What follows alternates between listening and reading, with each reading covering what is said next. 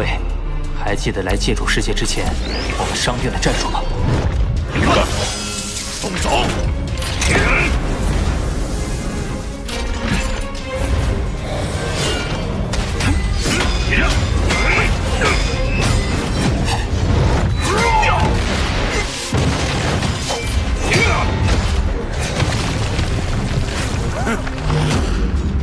行动！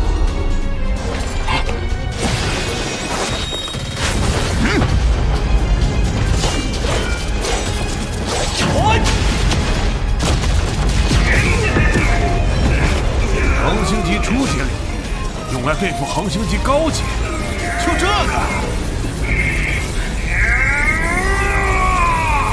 我们准备的礼物当然不止一个，包谷。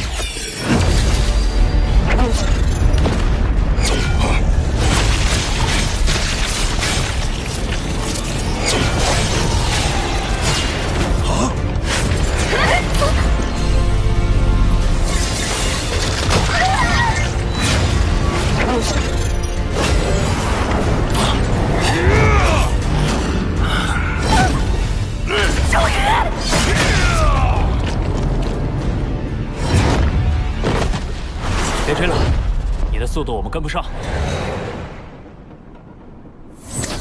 在这里分散开来非常危险。是。你是恒星级9阶的精神面师，赤魂头目残片在你手里能发挥更大的威力。考核期间就交你保管了。巴巴塔，让他逃掉没事吧？放心，他现在还不知道你们的身份。不过他是白虎楼弟子，不知道和诺兰山有没有关系。下一步便是搜集风角石了。在整个雷霆世界，只有风雷峡谷有风角石的存在，距离我们30万公里，需1个月才能抵达。事不宜迟，出发！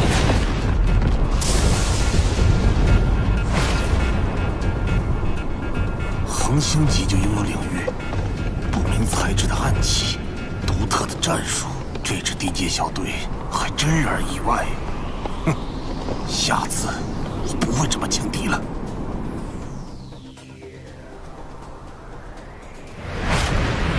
还有8000多公里，明天就能到了。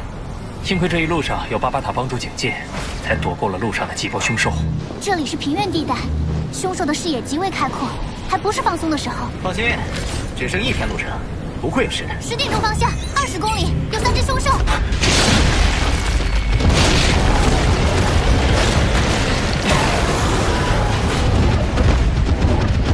好快！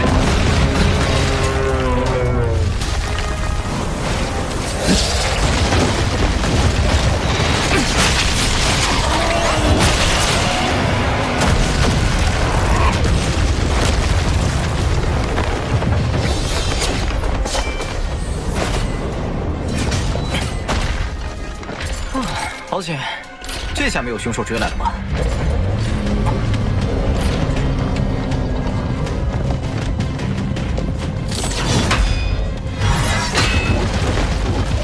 ？1、2、3、4、5、6、7，不得了，超过100头，四面八方全都是。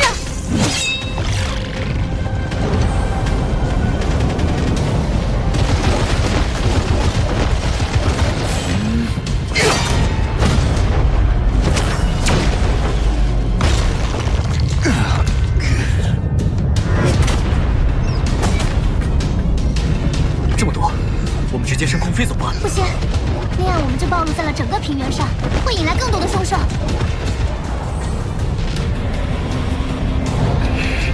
冲出去！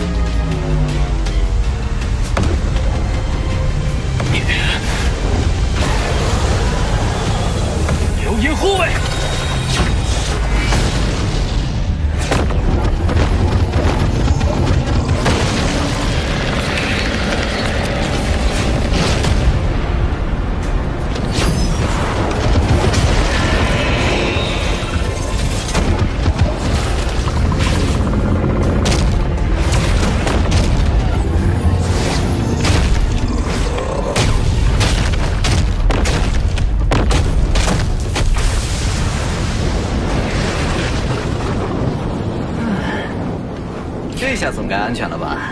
二哥，每次你一说安全，就会出事。啊！小心！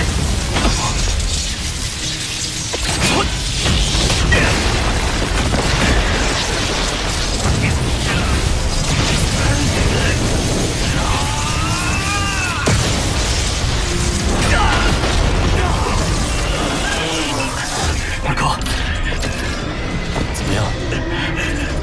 大哥放心，死不了。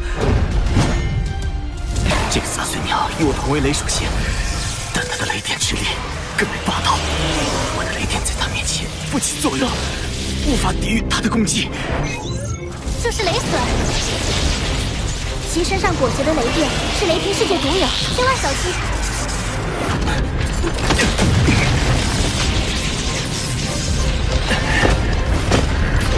老谷，照顾好二哥。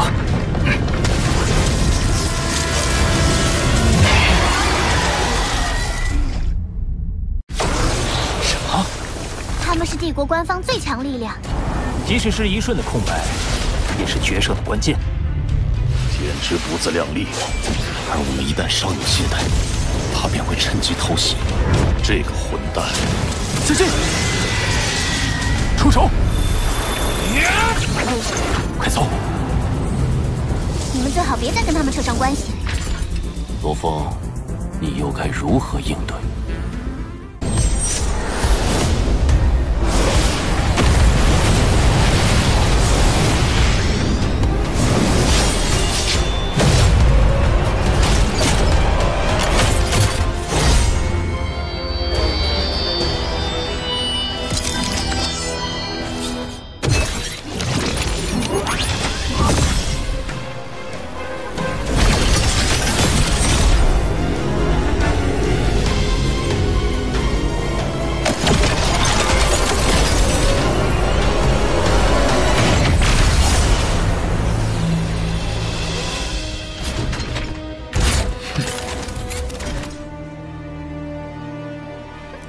请。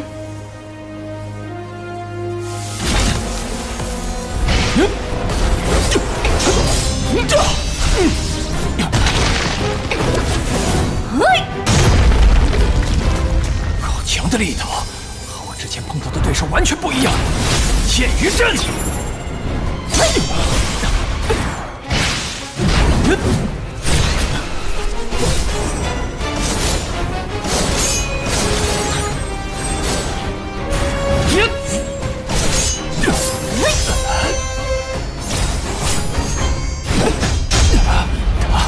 他在戏弄我。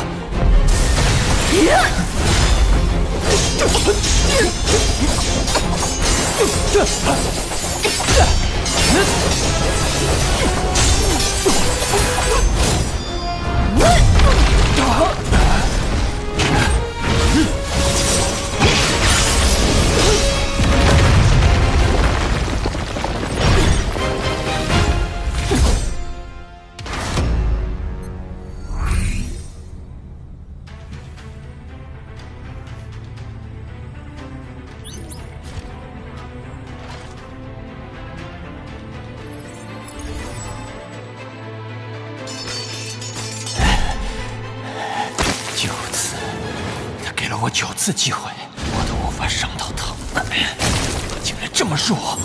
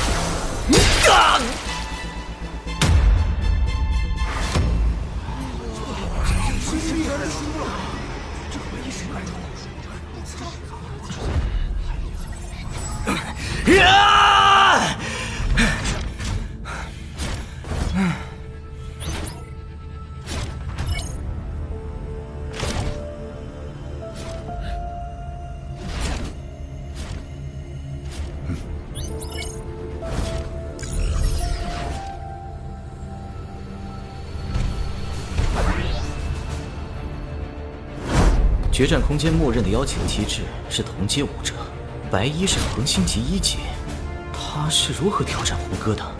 他赢了你们之后，重新设定了自己的等级。我调查过了，他今天只向你们3个发起了挑战。他是冲我们来的，究竟有什么目的？三弟，你认为红哥与白衣这一战，谁能赢？痛快！我连战695场，跟你一比，其他对手根本上不了台面。再来！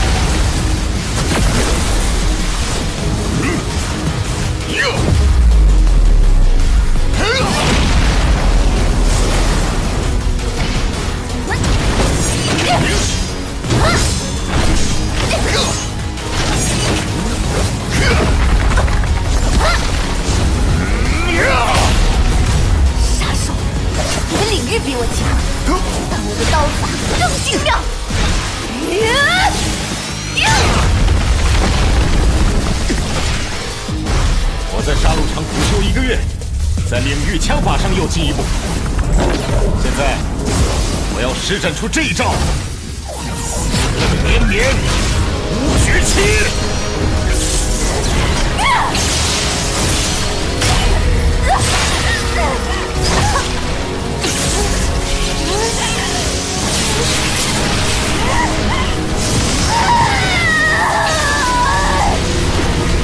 一层次居然瞬间跃升。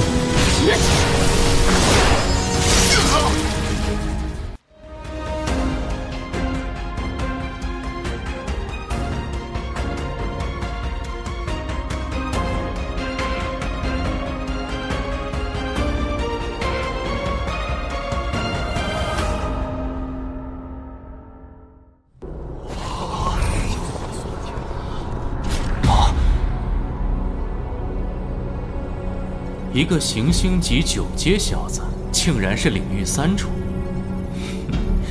真是越来越有意思了。刚才发生了什么？他居然在紧要关头，从领域2重巅峰突破到了3重，这是什么级别的天赋啊？太恐怖了！好强！如果我在行星级9阶，完全不是他的对手。杀手，你是第一个将我逼到如此绝境的人，你赢得了我的尊重。面对真正的强者，我们根本不堪一击。输了是好事，输了才能发现自己的弱点，这样才能进步。3位，是他。我的本名叫姬青，你叫什么？我叫红，这是我2弟雷神，3弟罗峰。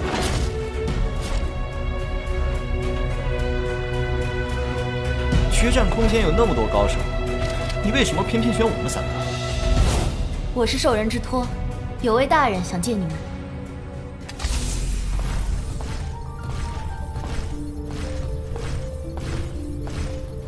明玉大人，人我带来了。先自我介绍一下，我是虚拟宇宙公司驻黑龙山帝国的一名外部执事，我叫明玉。哇，宇宙2型佣兵会战，这个人的实力最低不会低于狱主级。狱主是足以令宇宙初等文明帝国惊颤的存在，居然单独召见你们，快问候大人。明玉先生，我在杀戮场观察了你们1个月，几乎是全胜的战绩，这很难得。只是你们长期待在这里，是在浪费时间。浪费时间？可我们在这里拼命战斗，已经在技巧和经验上得到了很大的提升。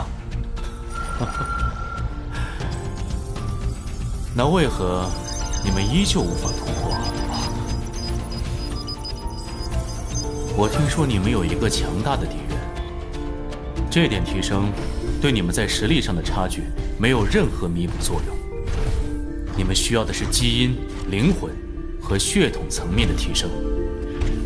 只有面对真正的生死考验，身体爆发出的求生本能，才能逼迫你们进化。继续待在杀戮场，你们只能困在恒星级，再难进步。原来如此，我总算明白这1个月的空虚感了。巴巴塔，你是不是早就知道我们在杀戮场继续待下去是浪费时间？对你不是，你有金角巨兽身体，只要按照我的计划持续吞噬89倍效率的金属组合，不出几个月，金角巨兽就能突破宇宙级。你的人类分身也会相应提升，犯不着去冒险。那大哥和二哥怎么办？主人给我的任务是培养你，而且摆在眼前的诺兰山危机，你们唯一的筹码是金角巨兽，当然是优先提升他的实力。等金角巨兽再强点儿，再去冒险更保险。金角巨兽即使是巅峰血统，也不能靠这么温和的方式变强。如果诺兰山派出的对手实力在宇宙级6阶以上，我们该怎么办？怪不得我们那么拼命战斗，身体基础都没多大进步。我们提升最快的，也是大涅槃这段拿命拼杀的时期。宁玉先生，您和我们说了那么多，可以表明来意了吧？虚拟宇宙公司在众多宇宙国搜集天才，你们2个属于3级精英，以行星级9阶就达到领域3重，11级精英，符合虚拟宇宙公司的培养条件。那姬青小姐是几级？她是特级。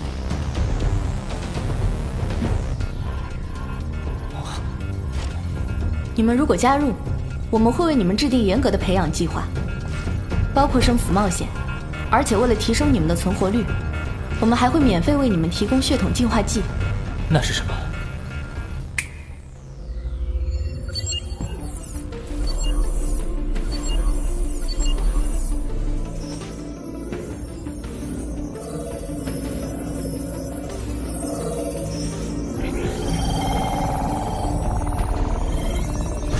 浩瀚宇宙，人类族群数量庞大，血统繁多。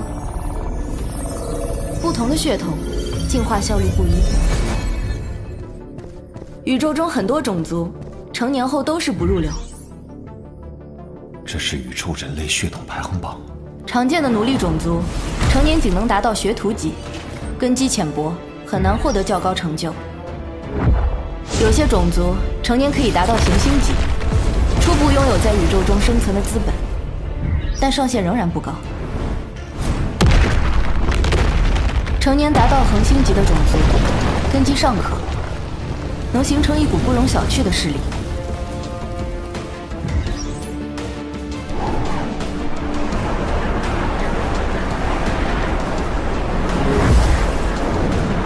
成年后达到宇宙级的种族，根基较深，修炼往往事半功倍，更易突破。某些种族成年后，甚至能直接成为域主。比如满卡星人。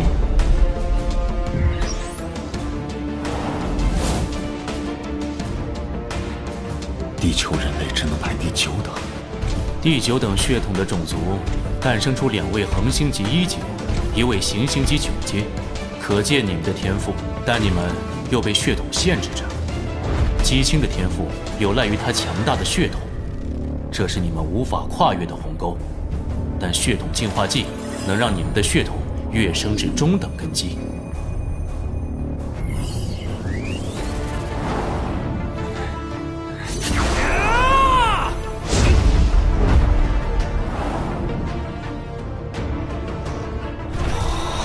那我们需要承担什么责任？